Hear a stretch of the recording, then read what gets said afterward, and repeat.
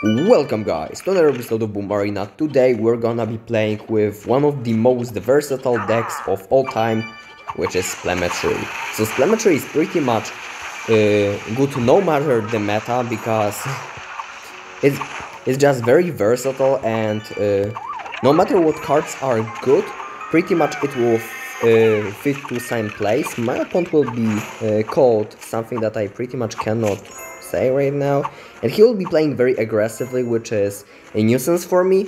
But I think we can just get away with playing this Symmetry, which was definitely a fluke. I shouldn't be playing Symmetry into someone that played a spell into our T-Rex. Definitely not the way. I'm gonna play Bomber here in the back, just anticipating his Hitman. Definitely is a catch. My opponent will get some damage, which obviously may be bad on the one side, but I've already accumulated some mana to go into my opponent. I'm gonna actually play T-Rex here. I'm gonna play Symmetry right now, and I'm pretty much ready with a Cyclone right about now. And there we go. So right now, pretty much my T-Rex is tanking for the skeletons, or skeleton I should say. And that was a lot of damage. You cannot play aggressively against Splemetery because eventually these things will come out. And this deck is pretty much balanced around the fact that you can pretty much with enough skill you can pretty much defend any push. So with Splemetery obviously you shouldn't ever tower trade, but even bigger problem of Splemetery is like activating the Viking Tower. Obviously with my cards it's very hard to activate the Viking Tower, so I'm not too worried about that, but once my opponent would somehow get a activation from me, the game pretty much ends, because just Splemetery doesn't work too well when both towers, I mean 3 towers even, can engage the Symmetry. So yeah, that's gonna be the game number 1. Let's jump to the game number 2, maybe with some better example than my opponent right here.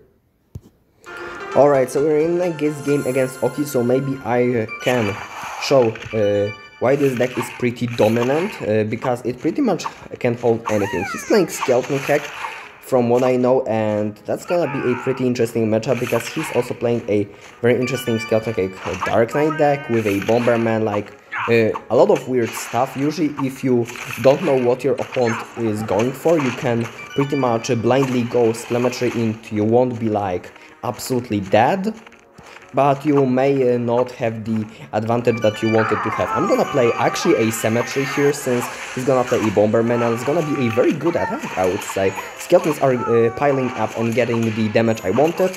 T-Rex will clean up everything that's left, which is very good.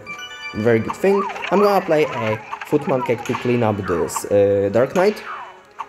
I would love to get a Dark Activation of a Dark Knight, but I don't think that's gonna be the case in this matchup, at least for now. He's gonna be playing a Skeleton Cake in the back, which I really appreciate. I'm gonna play Bomber here. Right now, I'm pretty confident he's holding Lightning against this Skeleton Cake and Skeleton Hut. Yeah, that's not the case here. I'm gonna just play some solid responses. He's gonna even block a bridge, so I cannot go in, which is obviously one of the way that you deal against Splemetery, but we're gonna be just being chilling in this matchup. I would love to get a kill on this Bomberman, and I do. That was very cool. I would love to go in because I definitely have a mana lead, but I cannot because I don't have a tank on hand, and usually if your Symmetry doesn't have a tank, you'll be in a very bad spot. So I think, yeah, okay, he wasted the Shield Skeleton. I think is a good moment to just go in. He goes for a Phone Hut. I'm gonna go Poison regardless, because it's gonna get value either way. If not get like too much damage, I'm gonna at least get a kill on this Thief, which is very annoying to defend, and yeah, that's gonna be a very successful attack. Now, all we have to do is just defend this very scary Dark Knight push and don't die, which is obviously the think that if you want to be a Splemetery player, you have to be very comfortable with defending very scary pushes. He's gonna still get a lot of value of that Bomberman, which is pretty annoying, but at the same time it's like not the end of the world. I'm gonna get this Cyclone to just get a counter on everything that he throws at me. Even the lightning wasn't targeted on the tower, but instead of that he was targeting my troops, which is, I think, the correct move, because right now my opponent is just very far behind with damage, so he pretty much has to make play. I'm gonna play just spells very quickly on this Bomberman, so it doesn't like get infinite value. I'm gonna clean this attack at the bridge, which is like the best place for a Splemetery deck to fight in. He's gonna go for a Phone Hat. I don't even have to attack right now, like he drops a Dark Knight in hope that I'm gonna like fit his Dark Knight for some reason. I'm not gonna do that. I'm gonna actually block his Dark Knight and save my Skeleton Hat, which will be a nuisance for him, because it will mean that he cannot go for a Skeleton Keg. I'm gonna get a cleanup on here.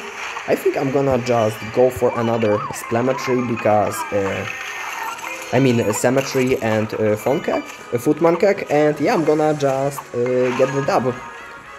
Very cool stuff right here. Oki obviously didn't have like the best deck against Splemetery, so he kind of succumbed to our pressure, but it was very scary for a couple of moments. Like, Lightning is very good against Splemetery for the reason that you can pretty much get a lot of value against like T-Rex and Swordsman if you stack them. If you separate them, usually you don't get like your best synergy, so no matter what, if your opponent has Lightning, he will get a value, but you pretty much cannot avoid that, and you're pretty comfortable in taking this Lightning because your troops will like survive on 1 HP, and it's usually fine.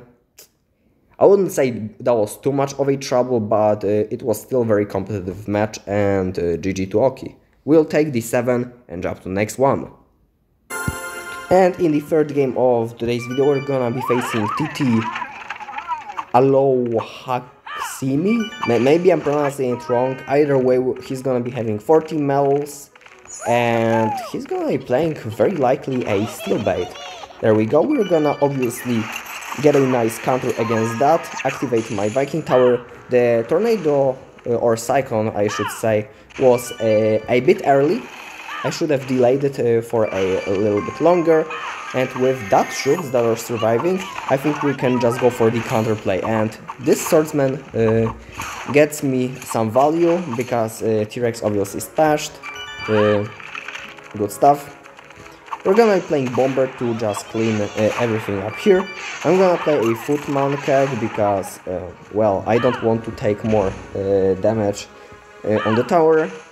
And usually in this matchup, I usually say that it's very easy for a Splemetery party to like control the game, but a Steel Bait is pretty good deck like at annoying you in every way, shape or form. So we're gonna see how it will turn out to be. I'm gonna play Symmetry here because my T-Rex will tank for it. And he's gonna go for a Bomb Girl. I'm gonna even get some splash damage with my T-Rex, so it was a very successful attack right here. Against Steel Bait, I usually like find going in over and over again very successful. I'm gonna play Bomber here. I'm gonna counter this Funkak. I'm gonna go for a Swordsman actually. I'm gonna be uber aggressive. Let's just test his defense. And if he doesn't defend, obviously he dies. That goes without saying. He actually gets a very nice defense against us, and I think all we have to do is like go again a couple of more times, and eventually he'll collapse. I kind of was waiting for this one to happen. I'm gonna cycle everything into the tower. My T-Rex will splash, my skeletons will be protected by the T-Rex, and the game is already over. I need only 2 poisons to close it, and I don't have to attack ever again. I'm gonna play Skeleton Hat on the other side.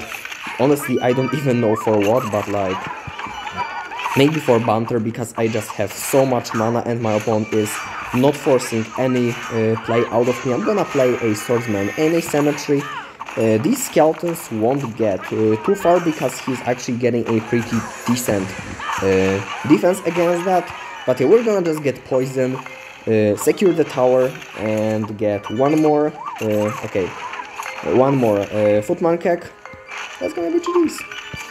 Very comfortable game against Steelbait. Usually it goes very hard in single mana where they pressure and you can't defend, but I think that Bomber is like pretty much a difference maker. Is very good against phones, and even if you had like bad first, and I obviously activated the Viking Tower right away, so I was like a perfect case scenario. But if you don't, it's usually very cool to have a Bomber against Steelbait. So I would say like, I would even say I had a matchup, like, there's no reason to argue that. Maybe he had Missile. If he has Missile and defense are symmetries perfectly, he should be having an advantage, but if he didn't have a Missile, it was definitely our game. So yeah, with that being said, let's jump to the game number 4 of today's video.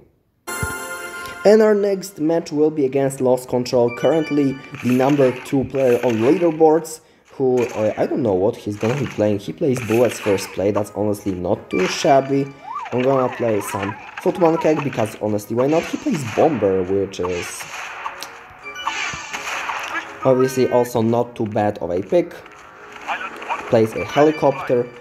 Okay, so from cards I'm seeing so far, I kinda predict he's playing a Flying Robot, which will be pretty challenging matchup since our only way to deal with air cards will be a T-Rex. I probably even should go in here, but I'm gonna just save this option for later. And there's a Flying Robot. I'm gonna actually use a T-Rex to go in on the opposite side and take the tower. Obviously, it's gonna be a very base trading match, because yeah, he's gonna get some bullets here, but right now I don't think I can ever defend this Flying Robot unless I get some like fabulous micro on the defense. So he's gonna be playing some Devils, which is the most annoying play in the position, without a doubt. I'm gonna play a Swordsman, to just kite them over here.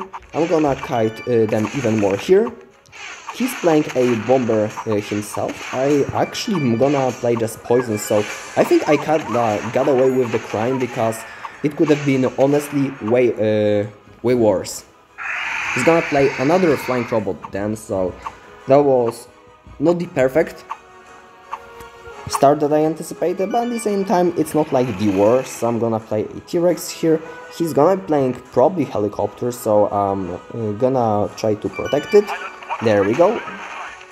I got some good splash here, but it's not gonna repeat itself, so yeah, I'm gonna just try to get it all over here. Maybe one more splash, maybe not. Yeah, I'm gonna tank with my Bomber a bit, and yeah, he's gonna go in again. I'm gonna play my T-Rex right here. I'm gonna get my tankage right here. He's gonna go for this Helicopter no matter what here, because he pretty much guarantees himself a value every single time he plays it. So I'm gonna actually play a second T-Rex, try to get as much value out of my T-Rex as possible. He's also like getting a very close to getting my tower down, so I have to be very careful about this. I'm gonna play actually a Swordsman right here. I'm gonna play a Bomber here, and I would love this Swordsman. Okay, so the tower actually helps. That's gonna be huge. I don't actually know how to defend that. He plays a Lightning, and I think that's gonna be a GG's. Unfortunately, I didn't like anticipated his Helicopter, so maybe that was a mistake on my part, but at the same time he had a Lightning against my stuff, so yeah, that was, like I said, very difficult matchup, because I had only one air response, and yeah, I usually play decks like these, like they don't score well against Flying Robots, so I just had to take the L here, and yeah, I'm not gonna commentate too much about it. Let's jump to the game number 5 of today's video. And the last game of today's video will be against Rimon with 111 medals. And we're gonna just cycle Skeleton Hut against him. There's no reason not to. Skeleton Hut first play is one of the best plays you can do with this deck. He's playing Digger in the spot where I cannot activate the Viking Tower with a Cyclone, so I'm gonna just sack it. First Digger can be sacked if you cannot get away with it and like deal more damage than he does. It's gonna be very tough. He actually plays a Piercing Archer, so I wouldn't be surprised if he played a Cyclone, but he doesn't. He actually doesn't, and I'm gonna get a very cool Splemetery here. I'm gonna play a Cyclone myself. Unfortunately, the tower is not locked onto the T-Rex, so I'm gonna lose a lot of DPS here. And my T-Rex actually won't do anything in this attack. Very unfortunate, but at the same time, like, very well done. I'm gonna drop a nice play here, because he played this defense very well. What else can I say?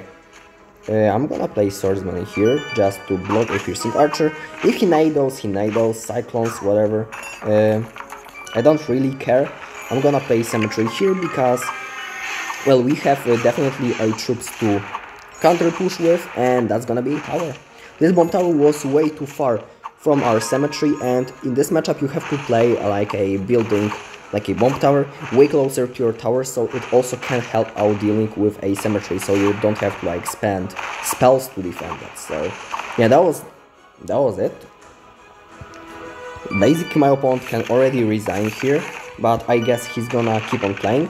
I don't get a read. Fortunately, I don't get a read because I would rather get this bomber going. I'm gonna get a poison against his Piercing Archer. I could have gone in, but like it doesn't really matter at this point.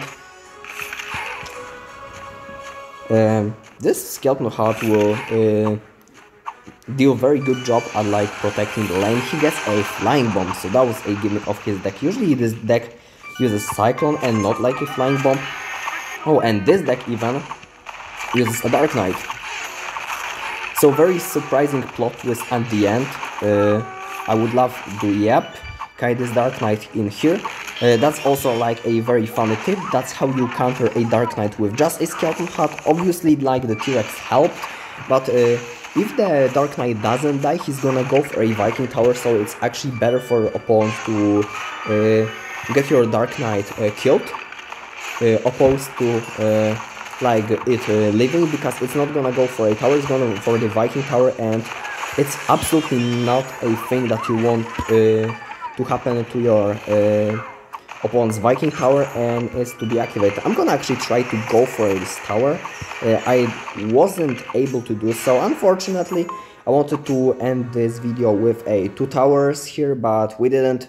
It's still fine. 1-0 against Raimon, and that's gonna be it for today's video. If you have any questions how to play Splemetery, I really hope I've answered them in this video, and if I don't, let me in the comments down below. I'm gonna definitely record some more videos about this deck in the future, and about any other decks as well that you will drop in the comments, and not. Some of them will be just meta decks and I will search myself. Some will be like fun decks I want to play with, and obviously I will look in the comments if you have some suggestions. So yeah, thanks for watching till the end, because if you hear that obviously you've watched till the end, or scared, that really doesn't matter. I'm still glad that you're here enjoying my video, and if you enjoy, drop a subscribe, because I'm gonna drop more Boom Arena content in a very near future, in particular every single day. So yeah, definitely you don't want to miss it out, and yeah, thanks for watching, make sure to subscribe, and I'm gonna see you guys in the next episode of Boom Arena.